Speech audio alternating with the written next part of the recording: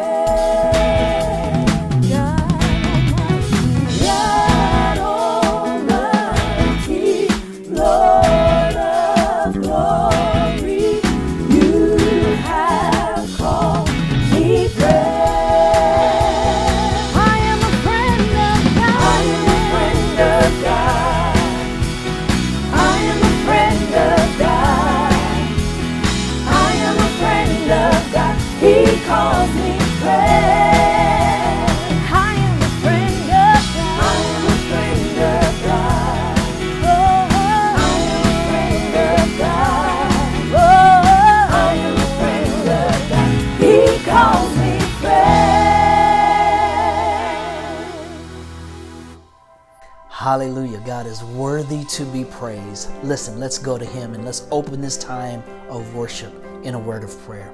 God, we bless you. We magnify your great name. There's nobody like you in all of the earth. How excellent is your name. How amazing you have been to us. And now, God, we invite your presence into our homes and into our lives and into these spaces that we might worship you in spirit and in truth. Have your way, move by your spirit, and do what only you can do to give us direction, give us insight, and to teach us from your word today. In Jesus' name, amen. Somebody ought to give God praise right off down through there. Listen, it's time for our declarations. We've been making a faith declaration all of 2021, and it's already right there on your screen. I want you to repeat it after me. Are you ready? Here we go. For all that I've been through, and with all my Savior has done, I declare he's bringing it all together for me in 2021. Somebody, if you believe that, somebody just give him praise right off down through there. Hallelujah. Good morning, Refuge Church. This is the time in our service where we pass the peace. This is where we show the love of Christ to everyone within our circle. So all I need you to do, if you don't mind, grab your phone, call somebody, text them, let them know that you love them, that you've been thinking about them, that they have been on your mind. Also, if you don't mind, subscribe to our YouTube channel, check us out on Facebook. So you know what to do, everybody. Let's pass the peace. Welcome to the house of worship. Welcome to the house of praise. Welcome to the house of healing. Welcome to the safe place. Welcome to the house of worship. Welcome to the house of praise. Welcome to the house of healing. Welcome to the safe place. We are blessed to be a blessing. We are blessed to be a blessing.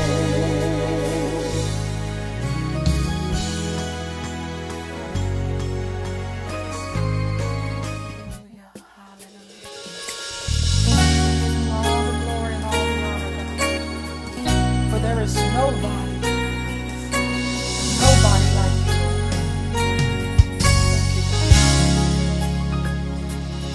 Oh Lord, our Lord, how excellent is your name. Your name is great.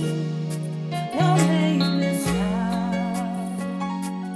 A strong tower makes me say, oh Lord, oh Lord, our Lord, how excellent is your name. Your name is great. Your name is high. Your name is high. A strong tower. A strong tower makes me sing.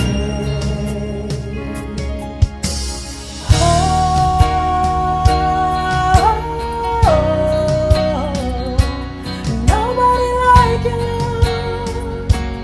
Nobody like you, Lord. Everybody say, oh. Nobody like you, Lord. Nobody like you, Lord. Nobody like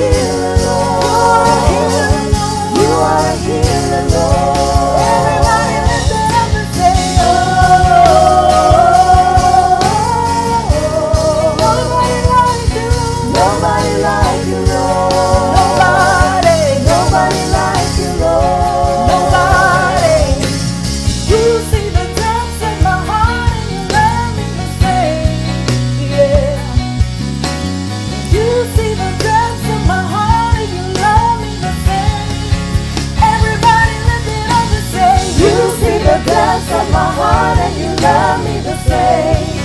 Yeah. You see the depths of my heart and you love me the same. He loves me the same. You see the depths of my heart and you love me the same.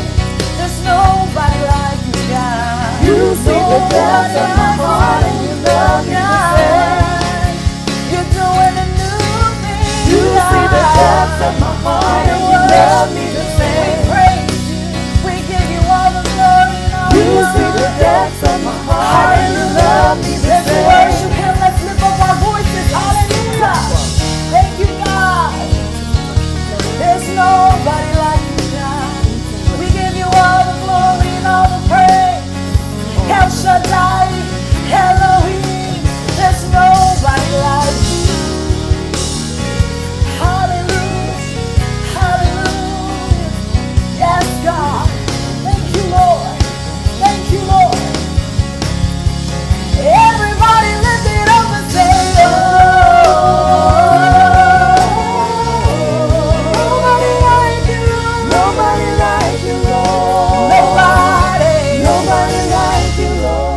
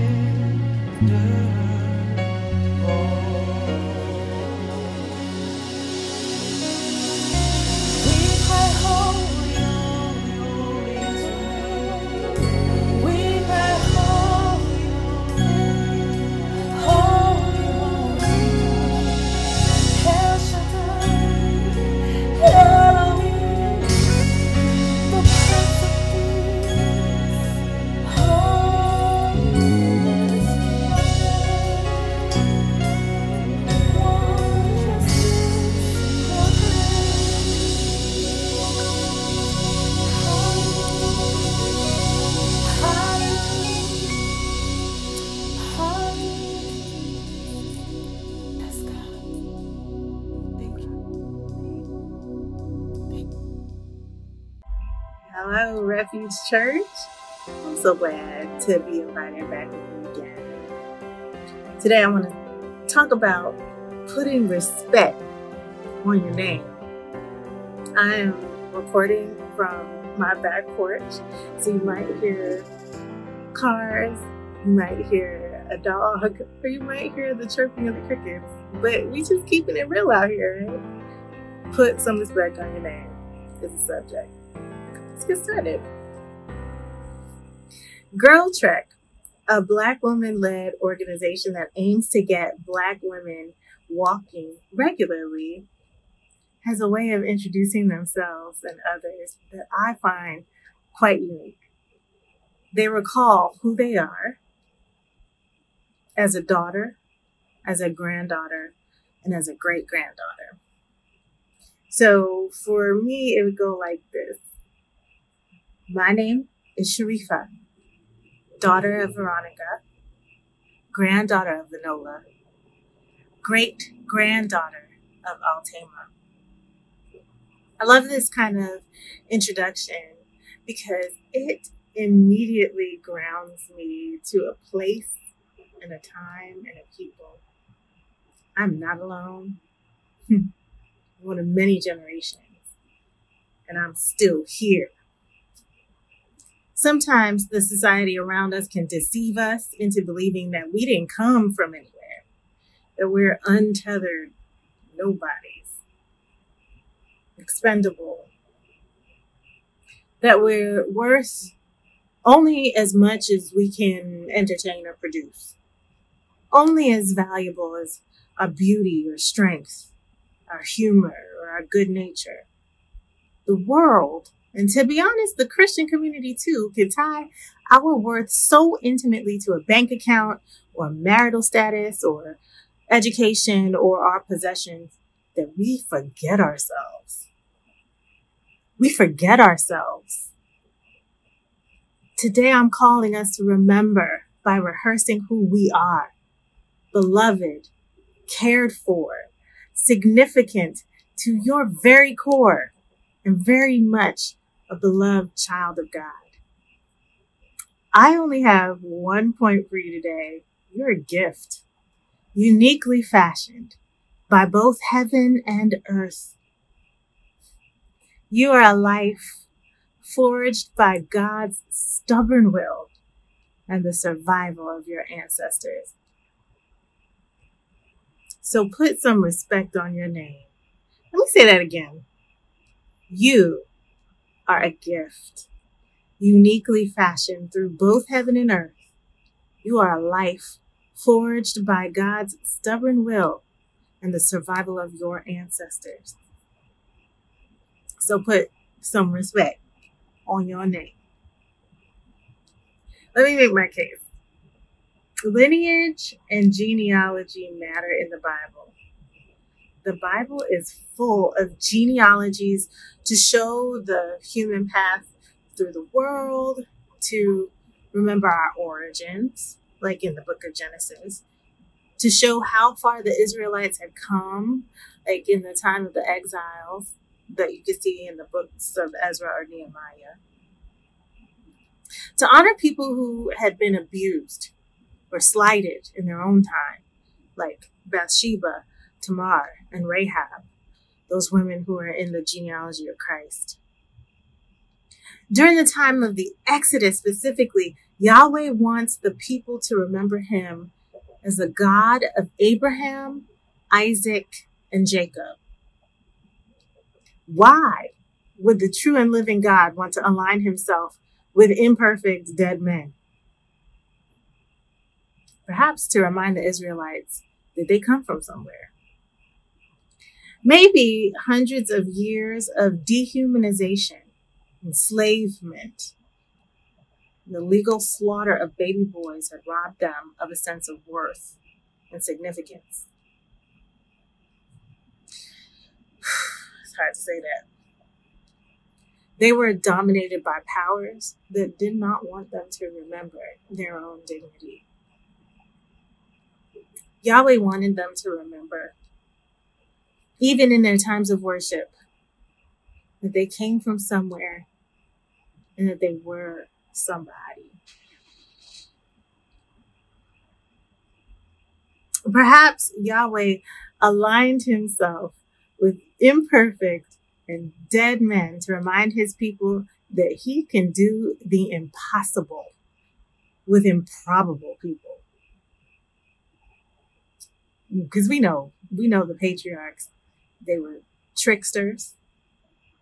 They were questionable fathers. They were problematic husbands. I still think about Abraham putting Sarah out there as his sister instead of his wife. It was bad business. If God could liberate and protect his people in spite of that, in spite of their origin story, to bring the Israelites through, that meant God could do anything. I know that some of us have a story that includes caregivers who did anything but they withheld care. They were reckless or violent instead of loving. There may be parts of your lineage that you would rather forget. I want to say I'm sorry. I'm sorry you weren't treated with all the love and care each one of us deserves. You should have been loved. I pray for your healing. And I'm celebrating you because you know what? You are still here. Your survival is a gift and you're thriving, miracle.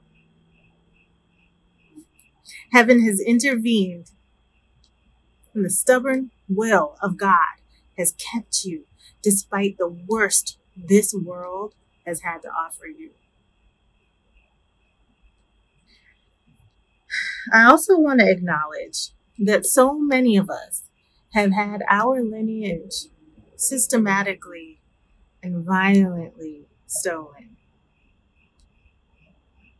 Some of us simply cannot trace our lineage back. I mourn the fact that I can't go further than my great-grandparents as far as our history because of the history of violent enslavement. My indigenous siblings are scarred by forcible removal from their land and from systemic genocide. There's so many immigrant stories that are filled with the sacrifices of loved ones or groups of people who fled famine, persecution, and death. So many of our American origin stories are filled with painful gaps. They're like broken branches in our family tree.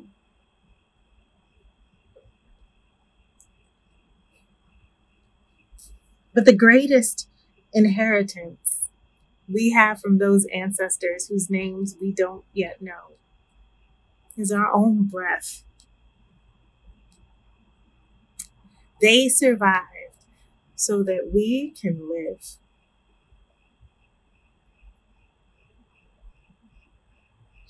Even though we may have been robbed through systems of evil or through family that didn't act like family, hear me. You're still here by God's grace. You're still here, and your significance echoes through eternity, my dear beloved one. And you're not alone. You still got family. So, I was reading through Ephesians the other day, and I love that book because Paul gets so excited in it that he winds down and then praises God, and then he gets hyped and he winds back up again. He just has to keep going. What got him so fired up in this letter is love. A love for Gentiles that, it must come straight from God because, when Paul was Saul, he hated anyone who would dare to talk about Jesus as the Son of God. He would imprison or stone to death his Jewish siblings. Can you imagine the hate that he held for non-Jewish people? His experience of Jesus changed his categories. It inverted his hierarchies. It redefined how he valued people. Being in Christ was radically transformative for Paul's sense of family. He wrote this love letter of Ephesians primarily to the people that he formerly despised. And man, it gets to me. But he, over and over again, reassured them that in Christ, they who were once far off, dead, without hope in the world, were now blessed, adopted, and heirs of an eternal inheritance. The love of Christ was so strong that it compelled Saul to rename himself Paul and live differently.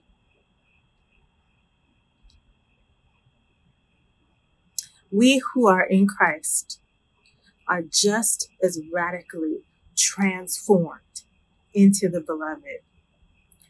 We have a new name in Christ. So I'm Sharifa in Christ. You're Trey in Christ, or Brianna in Christ, or Keisha in Christ. Insert your name. Your last name is in Christ. We share this last name. We need to put some respect on that name. It's ancient. It's holy. We have a common heritage that spans thousands of years. Every believer is a sibling. We have a cloud of witnesses cheering us on as we walk the walk of faith. We're not alone. We got family.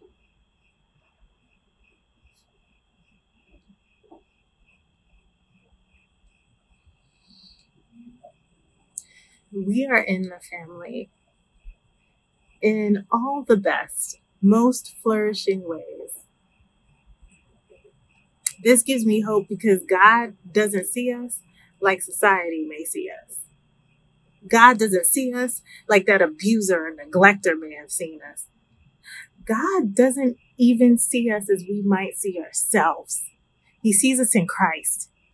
And I don't mean like just Jesus out front and we're somewhere hiding. It's us beautifully, uniquely together. And God loves who he sees. Paul is so amped and so giddy about this message that he can't wait to share it with his Gentile siblings. He's lifting their chins and straightening their backs before God. And the good news is that this message for the Gentiles is our message too. We are heirs. We are adopted. We are significant.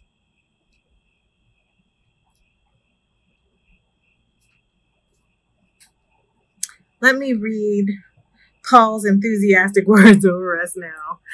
I'm reading from Ephesians 3:15 to 21. It says,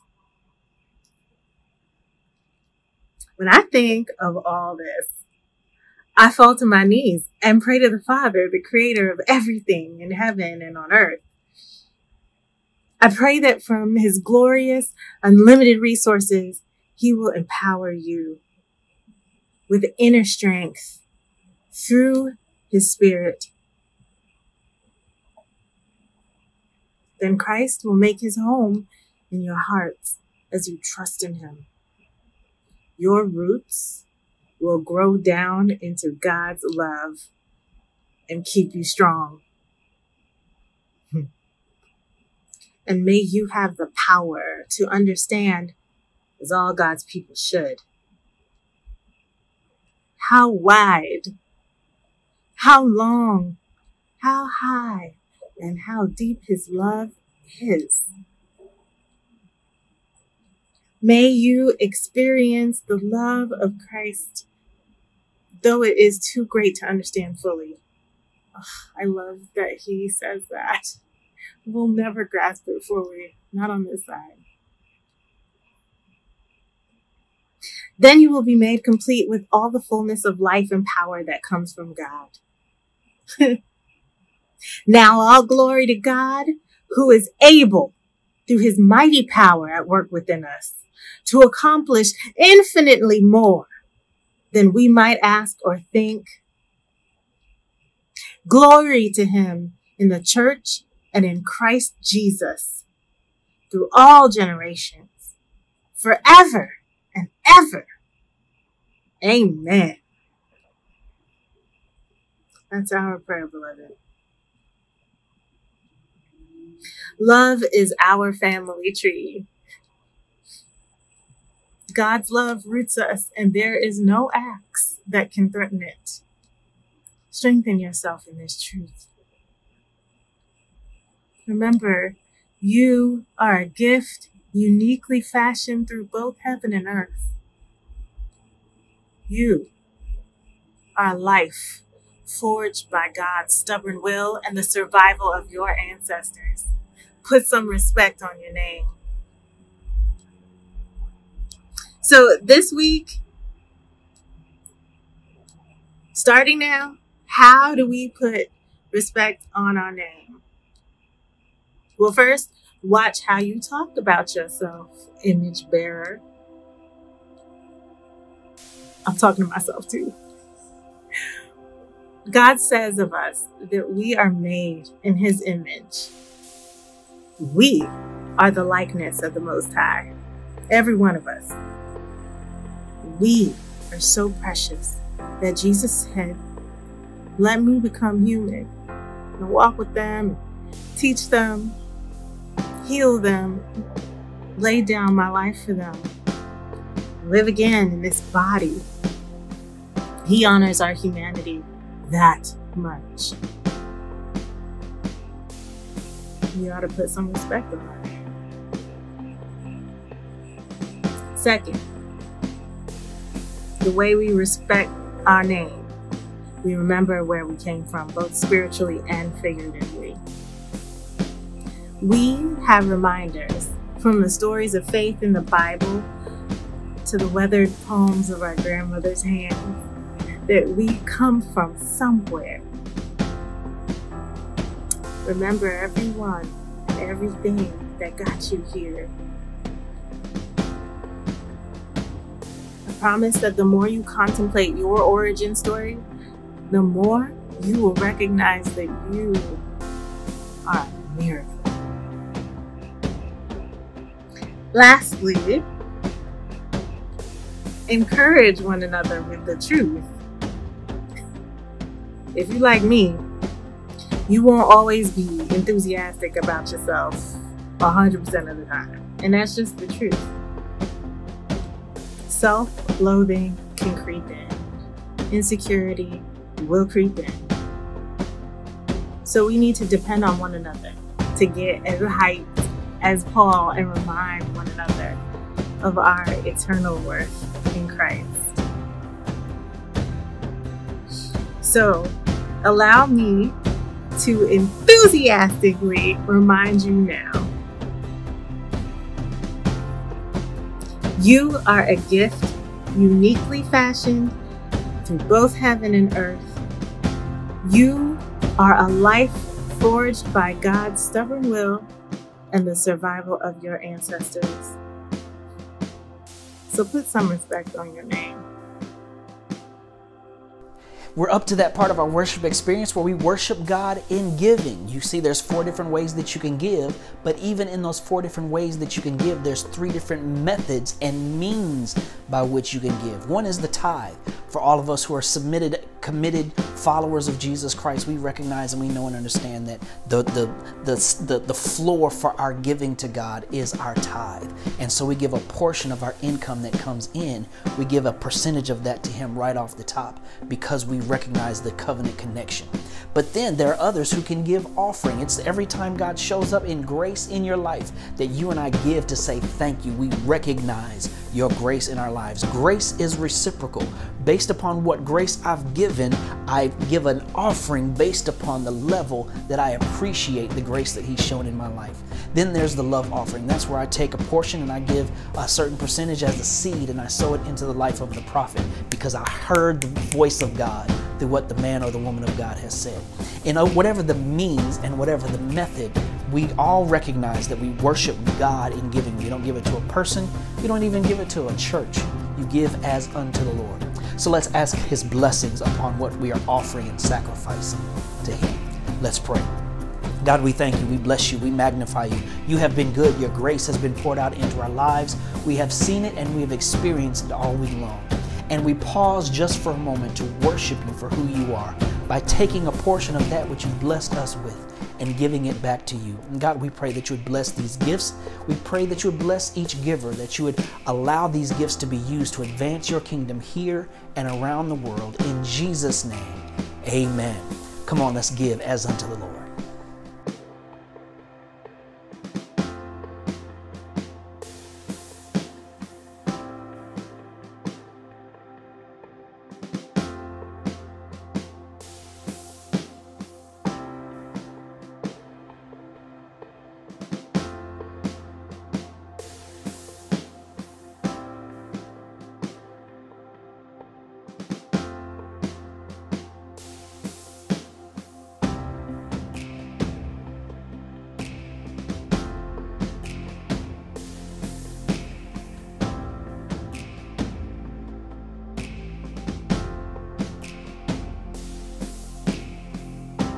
Listen, I want to say thank you so much for spending this portion of your day with us and with the Lord.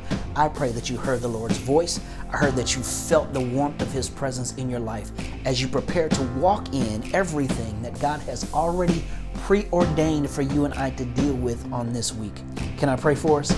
Father, we bless you. We magnify your great name. You have been great and you are greatly to be praised. And now, God, we pray that as we end this worship experience, thank you that we don't end where your presence is with us and walks with us and goes with us and leads us in a plain path throughout all that we will see this week. Thank you for your hand of grace, your hand of peace on our lives. And we pray that the promises and the provisions that come from the principles of your word would be released in the lives of your people this week in every way possible. And now I pray that the grace and the power and the love of Jesus would rest, rule, and abide on each of us both now and forever. In Jesus' name, amen. Somebody ought to give God praise right off down through there. Have a great week in the Lord. I love you. There's nothing that you can do about it.